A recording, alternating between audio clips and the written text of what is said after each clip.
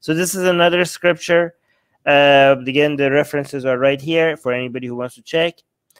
And so this one is saying, if she does not willingly yield, ooh, I'm getting some hadith vibes here, for people that say that Hinduism is unique and not at all like Islam. Okay, if she does not willingly yield her body to him, he should buy her with presents.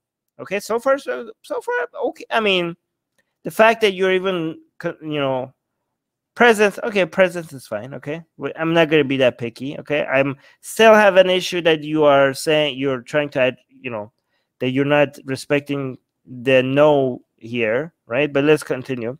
If she is still unyielding, he should strike her with a stick. Oh, what the hell? We went from presents to all of a sudden violence. That escalated really quickly, guys. We went from 0 to 100, like in one sentence. This is getting me this. Okay, this is like Quran and Hadith at the same time. Okay, I'll tell you which one of the Quran Hadith and Quran verses this reminds me of. Okay, all right. So let's go from the beginning again. If she does not willingly yield her body to him, he should buy her with presents. Okay? And then it says, if she is still unyielding, he should strike her with a stick or with his hand and overcome her, repeating the following mantra. With power and glory, I take away your glory. Like, with power and glory, I take away your glory. You cannot say no to me. Thus, she becomes discredited. Yeah, Dark is saying, holy crap, that went so fast. Yeah, we went from like, oh, it's like, why are you not like having sex with me? Here's some presents. Still no, I hit you with power and glory, I take away your glory. With power and glory, I take away your glory. No, like, oh my God, this is insane. If she grants his desire, he should repeat the following mantra. With power and glory, I give you glory. Thus they both become glorious again. Oh, happy ending, everyone. Happy ending. Yay. Guys, yes, you are visible, Doc. Of course you are. All right, but let's see. Your Abraham is showing when you say Burma, the creator is powerful. He's kind of a joke, all things considered. Okay, but Hinduism, Abraham is showing it to. Okay, let me show you. Let me tell you what this is. Guys, do not change the subject to yesterday's video. We're talking about verses here. Okay? So look at this one. Okay? So this reminds me on Islam in two different ways, right? So there is a hadith. I forgot if it was sahih or not.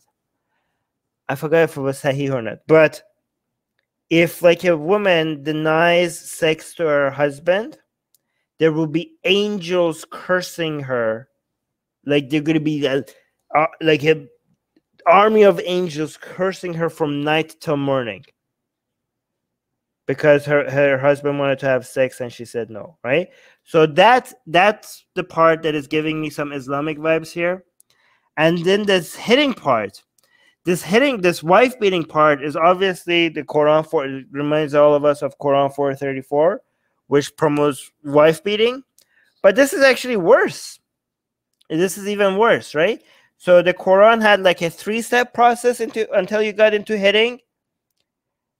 Yet they were saying I still have angels cursing me. Yeah, the Quran had a 3-step process. And look, guys. But look, hold on. But hurt Hindus, but hurt hashtag not all Hindus. This is what they say when they're buttered. Armin, this is getting old. Try something new. This is something new, you moron. I've never done this before. You goddamn idiot. All right.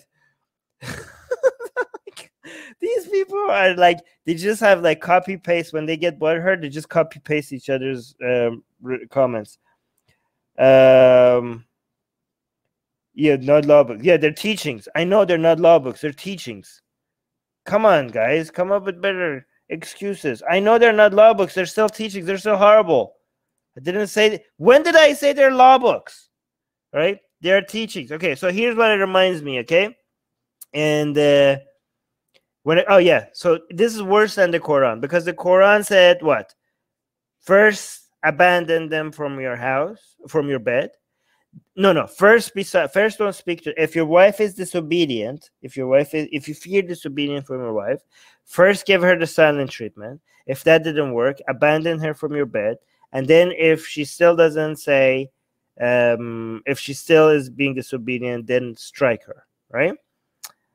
This one is like a two-step process. Give her presents, and then if it doesn't work, beat the crap out of her with a stick. This is actually worse because the stick is here as well. Because I remember there's a hadith that is not sahih in Islam that Muhammad said like, oh, there was a toothbrush, not so hard. I mean that is bull crap, to be fair.